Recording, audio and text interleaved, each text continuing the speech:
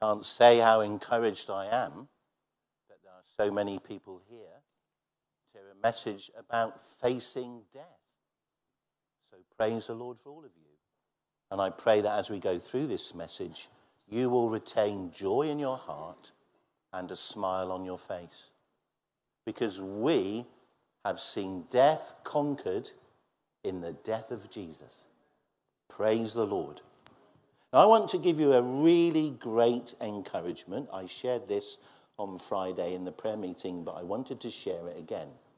I don't know about you, but when you hear some of the famous names on television or celebrities, I sometimes find myself praying for them, but I don't have a great deal of faith that they might change. How about Richard Dawkins? You don't know who Richard Dawkins is? He's written a number of books to bash up people like me who think God is a delusion. By the way, I don't think God's a delusion. I think Richard Dawkins is deluded. And there's a difference. Well, I get an email, I get a magazine sent to me by a lovely man called Jeff Chapman, who once led a creation seminar in this church 30 or more years ago. Dawkins' right-hand man finds Christ. Josh Timonen was a close associate of atheist Professor Richard Dawkins, travelled with him around the world, having read Dawkins' books. He was filled with a passion for atheism. He helped launch Dawkins' website, designed his logo, and filmed many of his videos. In his popular book, The God Delusion, Professor Dawkins mentioned Timonen and thanked him for his work. Josh's name can be seen in many of Dawkins' works, both print and video. Dawkins even dedicated his book, The Greatest Show on Earth, to Timonen. Yet now, Josh has rejected atheism and turned to Jesus Christ. In interviews for Living Waters and Institute of Creation Research, which the links are here if you want to look them up, he explains how it happened. He began to ask questions during the coronavirus pandemic when some of his friends in Oregon, United States of America, were defending looting and rioting. He was shocked by their acceptance of evil. Although still an atheist, didn't even believe that Jesus Christ existed, Josh and his family began to attend a church. He said he wanted some of the social benefits of religion, including community and the nice people. Initially, he had no intention of believing what he called the crazy stuff in the Bible, but he began to read the New Testament. He then read The Case for Christ by the former atheist Lee Strobel. We showed that film in this church a few years ago, which he describes as a major turning point. He had to deal with the fact that Jesus was real. Jesus actually lived, he actually died, and he actually rose. Josh became a committed Christian and creationist, developed a hunger for Christian apologetics. He admits he doesn't have an answer to every atheist objection to Christianity, but says, I accept Jesus is who he says he is. Josh's testimony reflects what Paul wrote in 2 Corinthians 5, verse 17, Josh is now a new creation. God won, Dawkins nil. Moving on. I'm going to put 3 verses on the board up there. You can watch them. They are verses where Paul, because of his affection for Timothy and his friendship with Timothy, talks to Timothy about his future death. Paul is expecting to die for his faith. He was actually walked down the Appian Way, and then they beheaded him. And he's reaching that point in his life where he knows his earthly life is coming to an end. But he writes about it to the person he mentored, the person he loved greatly, almost as his own son, and tells him the truth. Some of you will have had the privilege of being with people who are at the point of death. I've had that as a pastor. Being with people when they've passed from this life. Because they are believers, even in the sadness of it, there is an immense joy. And I want to encourage all of you. This is not meant to be a morbid sermon. Years ago, people used to say, if you want to close down a nice, respectable dinner party, talk about sex. And everyone will say, go away. No problem doing that now, but you talk about death and you'll be out the door. But the Bible talks about it quite clearly. This is what Paul says in 2 Timothy chapter 4, verses 6 to 8. This is a very personal epistle to Timothy, his friend. The first one is all about organizing the church. This one is all about being a real godly minister. For I am already being poured out as a drink offering, and the time of my departure is at hand. Now, verse 7 as well. I'm going to read it all through, Janice, and then we'll do each verse at a time. I have fought the good fight. I have finished the race. I have kept the faith. Finally, there is laid up for me the crown of righteousness, which the Lord, the righteous judge, will give to me on that day, and not to me only, but also to all who have loved his appearing. Thank you. We'll go back to verse 6, Janice. Thank you. There are 6 things Paul's going to say about his death, and I'll talk about each one of them in sequence. First of all, he says it's like a drink offering. Secondly, he says it's like a departure. Third, he says it's like the end of a fight. The fourth thing he says, it's the end of a race. The fifth thing is he has completed his covenant of faith with the Lord. And the last one is I'm going to receive a crown. That's all that Paul is saying here. I'll go into it in more detail about facing death. One of the things that always struck me, because I'm Cornish by birth, is the limited life expectancy of a tin miner. When the children in my class used to complain about having to do English or maths or whatever it was, I think I was a bit bolshy as a teacher, actually, and I stood at the front and sometimes I said, 100 years ago, the boys would be in the mine and all you girls would be working on top of it, so stop moaning, get on with it. It's a bit hard, isn't it? But tin miners had a life expectancy of around about 40. That's how long they lived, because of the conditions they went through. That's why so many of them became believers.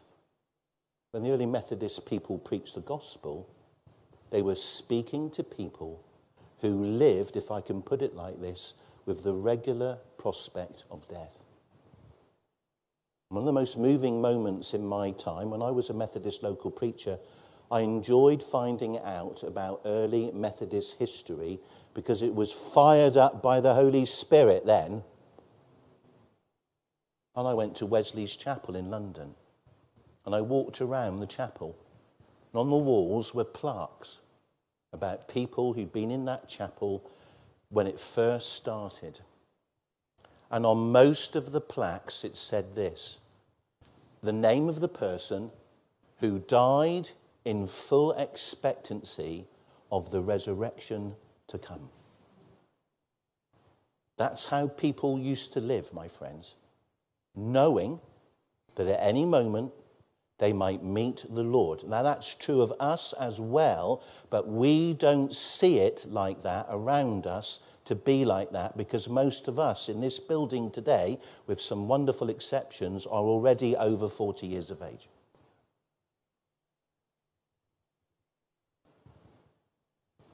We'll put that first verse up. There it is. Paul, thinking about his future execution because he is a believer, and Nero, the Roman Caesar of the time, having first of all been reasonably kind towards Christians, is now blaming them for the fire in Rome because Nero is insane. He's insane. So he murders the Christians. blames them for everything. Isn't this typical of politics today? All over the world, find somebody else to blame, don't blame yourself. I make that as a general point. You can do with that what you want. It's a drink offering. You see, Paul is educated brilliantly in the Old Testament. He knew the Old Testament incredibly well. He was trained by a man called Gamaliel, who you can read about in the book of Acts. The greatest teacher of the law of God, Gamaliel, had Paul as his student. Paul was then called Saul. He's converted on Damascus Road. They change his name because his whole life has been changed. But if anybody understood the Old Testament line upon line, precept upon precept, sacrifice to sacrifice, it's Paul the Apostle. The drink offering. What's the drink offering? In the Old Testament, it is when wine is poured out at the altar of God as a sign of your self-sacrifice. Jacob did it at Bethel. You can read about that in Genesis 35. Leviticus 23 talks about the drink offering as a sacrifice to God. Now, in researching this, I learned something I never knew before. In Roman culture, at the end of a meal, if you were a worshipper of an idol, you'd pour out wine on the ground to show you were worshipping your favorite idol. Paul's life is a drink offering to God. His very life is poured out for Jesus Christ. Because, of course, Jesus Christ poured out his life for us. And so Paul is taking an Old Testament idea, which is a true idea in the law of God, and he is applying it primarily, of course, to the Lord Jesus, whose one sacrifice is sufficient. You don't have to bring a sacrifice to this church. It's already been done for you. Actually, Romans 12 says you do, because you are the sacrifice now. The Bible talks about us being living sacrifices to God. You don't bring one, you bring yourself. Paul shows this, teaches us this by his very own life. His life is a drink offering to God. He's pouring it out to God since he was converted. And now finally comes the end when his life is poured out as he goes home to be with Jesus. So that's the first thing he talks about. The second thing he talks about is a departure. Now, tomorrow, my wife and myself are going away to London. We will look at the board at Redruth railway station, and we'll look at the departure time and the arrival time. And bring Great Western Railway, well, I know that's what it used to be called, God's Wonderful Railway, by the way. That's what Isambard Brunel wanted it to be called, God's Wonderful Railway. We'll be watching to see if the train's on time. We'll be looking for the departure times. And when I go on the underground, I'll be watching the departure times very closely. Most of you know, you've all been on railway journeys or bus journeys, and you look for the departure time. Here is Paul talking about his departure time. You see, Paul knows he's going to meet with Jesus. Now, none of us can say when that moment will come, but some of us have been in the situation where we've been with people who know their time is coming. They know their time is coming, and they're at peace. If you know the Lord Jesus Christ, you go through the valley of the shadow of death, but you know Jesus is with you, and he will bring you safely through. Even that ultimate experience is the end of this life and the beginning of a life with Jesus with no barriers between it. It is already an eternal life if you are a Christian, but you have the whole of eternity to look forward to. This is a massive different mindset to the ordinary person who has no hope. who likes to say things like this: when I die, it's all over. No, it isn't all over. There is a God to meet. And it's inescapable fact for every human being that whether you die and think it's all over, it is not all over. In fact, I'd like to say in one way, it's just beginning. It's a departure. As I was studying this, I read something by Jim Packer, who talked about, because he'd written this book in his older age, how should a person prepare to meet the Lord? This is what he said. Be fully committed to the Lord Jesus Christ. Don't touch sin with a barge pole. Keep short accounts with God. This is a very interesting one. I'm approaching this now in my life at my age. I'm not making any other reference to that. Budget your life for 70 years. Because that's what God said he would give people. Many of us are given much longer than that. Praise the Lord. I'm glad. But his challenge was, budget your life for 70 years. The extra years may be given you, but they're all for his further glory. Live in the present moment, knowing and loving and enjoying God. Stay in real communion with Jesus every day. That's Jim Packer's recipe for those of us who are in, shall I say, our third age or third season as a Christian. By the way, for everyone who's under 40 here, I won't ask for hands up, the Bible calls you young. It doesn't really think anyone's old until they get to 40. So if you're under 40, you're still in the youth group. Isn't that wonderful? But I like to think of myself as a junior member of the senior youth group. You see? That's what I think, right? So we're already smiling. This is good because we're talking about death. And we're Christians, and we've got smiles about this and joy, even though it's not a pleasant thing to think about. So I thought to myself, what did some of the other famous Christians say about death? Now, one of my heroes is Dietrich Bonhoeffer. I don't know if anybody here knows who Dietrich Bonhoeffer was. Thank you, my brother. Bonhoeffer causes controversy amongst some Christians because having been locked up by the Nazis, he was locked up because he was implicated in a plot to kill Adolf Hitler. I don't know what you think about that. You must make up your own mind. But Bonhoeffer said this in his last letter that he wrote to his friend, who was called Bishop George Bell. He said, "Tell him that for me, this is not the end, it is actually the beginning." And the very next day, the Nazis shot him. Dietrich Bonhoeffer has a church in London named after him, where the church that my wife attended, Ichthus Christian Fellowship, used to meet. That's the Bonhoeffer Centre, because he once ministered in London in the 1930s. I've already told you about John Wesley. I'll tell you what John Bunyan wrote in Pilgrim's Progress.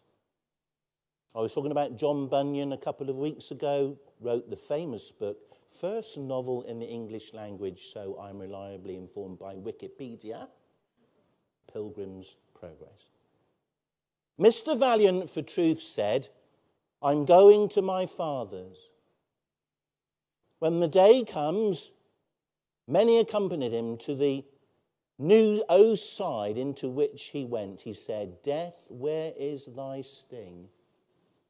And as Mr. Valiant of Truth went deeper, he said, "Grave, where is your victory?" So he passed over, and all the trumpets sounded for him on the other side. Now, in my family, there are not many Christians that I'm aware of, although my great-grandfather was a preacher, and he preached teetotalism, which means stop drinking and sign the pledge. I haven't started that campaign yet, but you never know. Apparently, my granny said to my mum, I never knew this till my granny passed away, that I reminded her of her great-grandfather. And I've seen one photograph of him, and I do have a visual resemblance to him. So there must have been some preachers in my family a long time ago. My granny was the only one in my family who would come with me to church. And she died. And I came home from college to attend her funeral. And as the service went on, that very verse came to me because I wasn't sure where my gran stood. But I felt a tremendous witness from the Holy Spirit as the funeral went on, and those verses came to me. Where is your victory, O death? Where is your victory, O grave? And in my heart, I sincerely believe an assurance of the Holy Spirit that I will see my granny again. Where's the victory of death? In his death, Jesus defeated death. Do you get that? Do you understand that? Do you appreciate that? In his death, Jesus defeated death. It's not a pleasant experience. Woody Allen once famously said, I don't fear my death, I just don't want to be there when it happens. I understand that.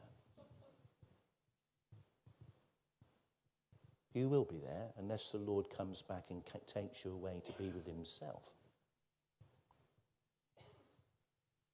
But I think what Paul is trying to understand, or help us to understand, and Timothy, his mentored son in the faith, is do not despair, Timothy.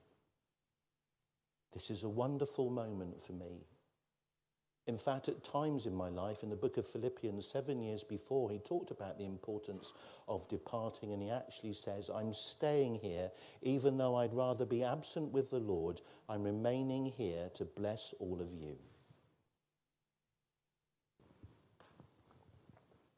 It's an offering, it's a departure. It's an end of a boxing match, I'm going to suggest. I have fought the good fight. If we can put verse 7 up, please. I have fought the good fight. It's like a boxing match.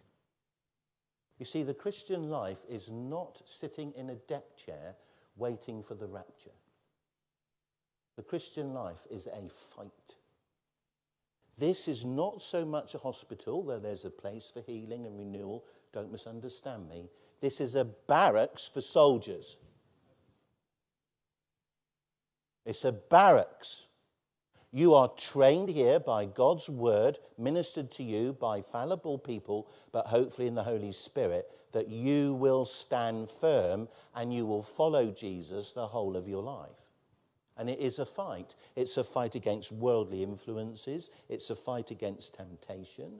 It's a fight against the old nature that's still there, even though we've been given the Holy Spirit and a brand new nature. The old one takes a lot of killing off, doesn't it? It's a fight. Are you up for a fight as a Christian? I don't mean go around punching people. Though one of my favourite all-time stories was about a boxer who'd been converted. And that weekend, the very first weekend as a new Christian, he stood next to an open-air preacher. And the open-air preacher was being insulted and blasphemed by some big bloke. So whenever I go out on the open air and preach, I like to have some really big guys next to me. That's not justification for punching people. I'm not saying that. But you're in a fight. But he has fought the good fight. You fight the good fight for the Lord Jesus Christ and his glory in your life. Do not expect the Christian life to be easy peasy.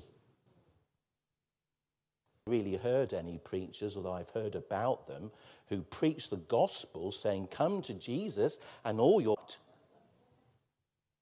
because the enemy's suddenly worried about you.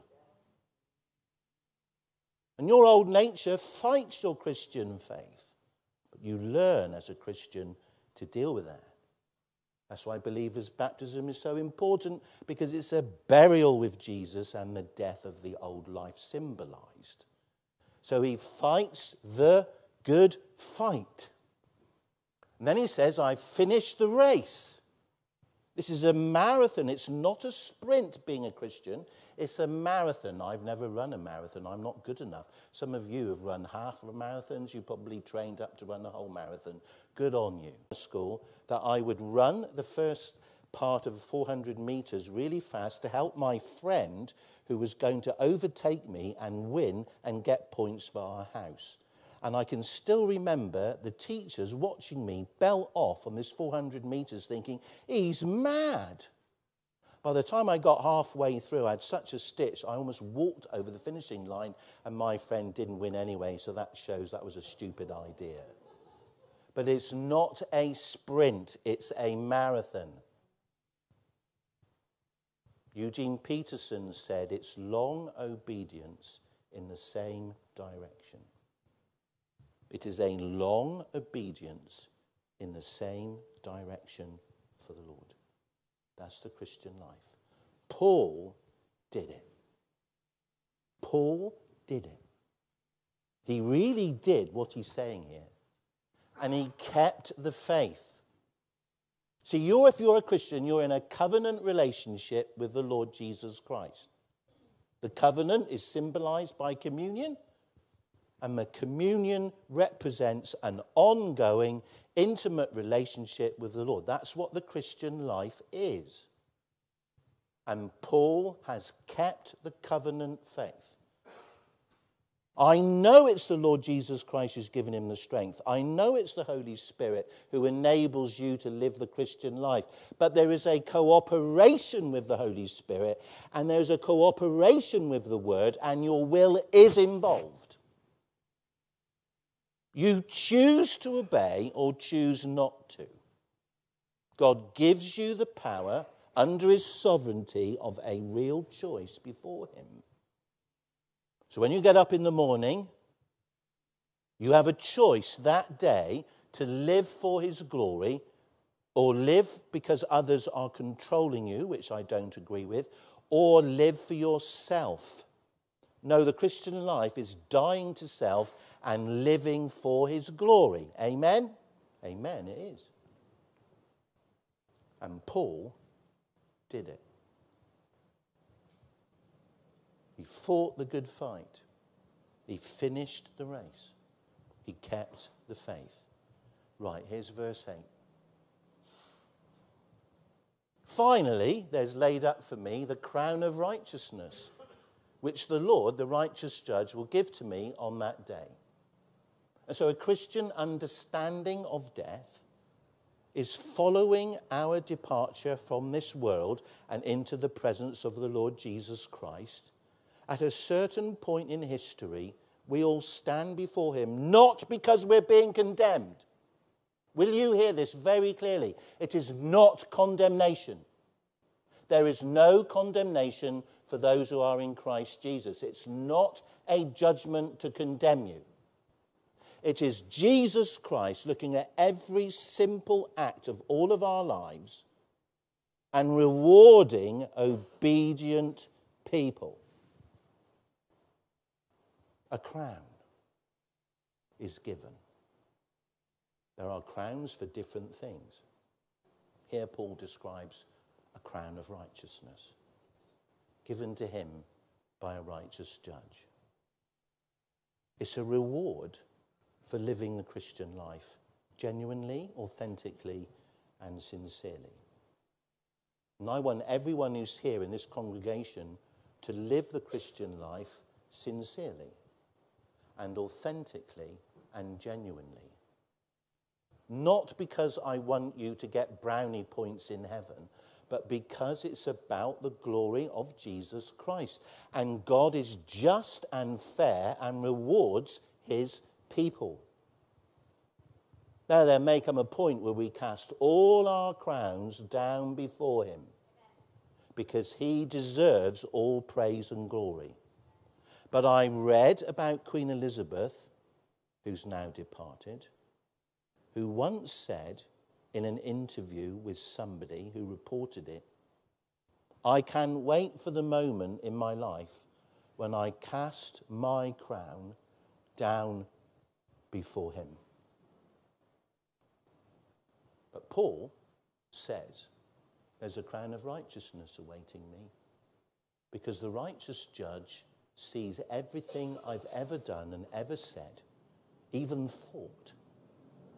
Do you know, a glass of water, it says in the Bible, in Matthew, a glass of water given in my name, if you gave it to someone weaker, it's as if you gave it in my name, and I recognize that. So I've said before in this church, but I repeat myself because I am getting old and I repeat myself a lot.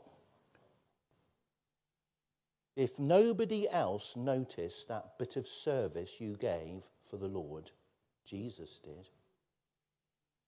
Jesus notices every single thing.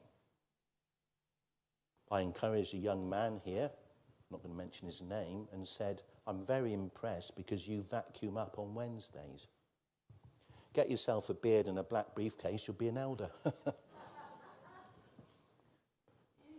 God sees every single act of service ever done in his name. Other people don't see it. Sometimes I walk into my house and I don't even notice some of the beautiful things that are in there, and I have to be pointed out to me. In the garden, I'm even worse. I'm trying to notice all the beautiful hellebores. I've actually learned the name sunflowers. But Jesus notices everything. What every single person has ever done for him, he's noticed it. So I don't have a problem believing in a reward system in the glory, because Jesus is fair. He's absolutely fair. And Paul did an enormous amount for the glory of God. Spread the gospel in a lot of Europe. Now I'm going to finish because I'm going to introduce the last song. I decided to find out how J.B. Phillips translated this passage of Scripture. J.B. Phillips was teaching boys in Sunday school in the 1940s or round about then. They didn't always understand the complications of the translation that he was using. So he thought to himself, perhaps I'll have a go at translating it correctly so that they would understand it better. Doesn't mean that the old versions are bad, they're all wonderful. The King James Version is brilliant. But we don't all fully understand it sometimes, and I think it's good for Christians to read one or two different translations as well as one that's word for word and give you a literal appreciation of the text. It sometimes helps some of us to read something like the New Living Bible or the New Living Translation or J.B. Phillips. Bit old hat now. I don't expect many people in this church read J.B. Phillips now. It's all a bit old hat. It's 1960s-ish. This is what he said, translating the passage I gave you. The time has come for me to be gone. I have fought the good fight to the end. I have run the race to the finish. I have kept the faith. All there is to come now is a crown of righteousness reserved for me, which the Lord, the righteous judge, will give me on that day. And not only to me, but to all those who have longed for his appearing. I don't know about you, but I'm longing for Jesus to come, to sort the mess out, to deal with all the injustices in the world and in my own nation, to deal with all the people who hold power so that they can exploit people for their own ends, and deal with a whole lot of them if they won't repent. And I'm going to tell you that's exactly what he will do. You read Psalm 2. If you don't believe me, take 5 minutes today to read Psalm 2. That's exactly what it says. The Lord holds in derision the rebel nations and rebel leaders who fight against him. Kiss the Son, embrace the Lord, fear him and serve him, or it will not go well with you. Blessed are all those, it says in Psalm 2, who love and follow the Lord, who trust in the Lord. So while the group comes back up, I'm going to introduce the last song. Could we put the first verse up, please, Janice?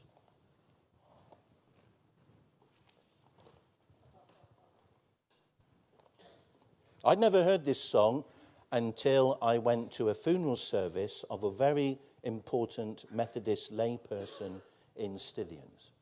This would be nearly 40 or more years ago. I'd never heard this song. When I heard it sung at the funeral, I cried. One, because I think the tune's really lovely, but even much more important than that is the words are really important. This is a song based on letters of Samuel Rutherford. Samuel Rutherford was what used to be called a divine, a Scottish divine, 1600s, 1660, around then. I thought to myself before I was going to introduce this, when I was sitting there thinking, one day somebody might call me a Cornish divine, I wouldn't mind. Not a Cornish mine, but a Cornish divine. See, the word divine means someone who's devoted to the Lord. Now, Rutherford was put in prison twice for being a Christian. He was a minister in Aberdeen. He was locked up twice for preaching the gospel. In his life, he lost 2 children. So this man wrote these letters. He was a wonderful professor of theology, but even more important than that, he was a pastor. So he cared about people. And so he wrote lots and lots of letters. And then a lady came along called Annie Cousin, who took his letters and turned them into this hymn. Now, the original has 17 verses. But we're not going to sing the original, so don't worry. We're going to sing the Redemption hymnal version, but we are missing one of the verses. So I'm going to read the missing verse. Then I'm going to ask Jane to play the tune. The tune is called Rutherford, after Samuel Rutherford, who wrote the letters on which Annie Cousin wrote the words. The second verse in the Redemption is not one we have. It doesn't matter, I'm going to read it. O Christ, he is the fountain, the deep, sweet well of love. The streams on earth I've tasted, more deep I'll drink above. There to an ocean fullness, his mercy doth expand. And these are the 2 lines that made me cry at the Stithians funeral of the beloved Methodist Christian. And glory, glory dwelleth in Emmanuel's land. That, for the Christian, is what you have ahead of you. Total, absolute, utter glory. Because it's full of Jesus. So I'll ask Jane to play the tune for the first verse, and then we'll stand to sing.